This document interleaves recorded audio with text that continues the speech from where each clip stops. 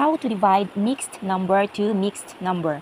So, ang gagawin natin ay gawing improper fraction ang mixed number. So, 4 times 3, 12, plus 1, 13 over 4. Copy the denominator 4. Then, gawing improper fraction ang second mixed number. 3 times 1, 3, plus 2, 5 over 3. Copy the denominator. Then, copy first the division.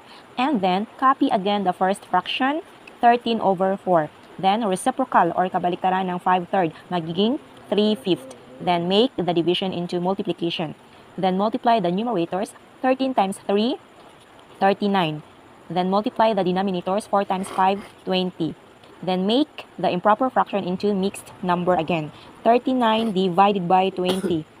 39 divided by 20 is 1. 1 times 20, 20. 9 minus 0, 9. 3 minus 2, 1.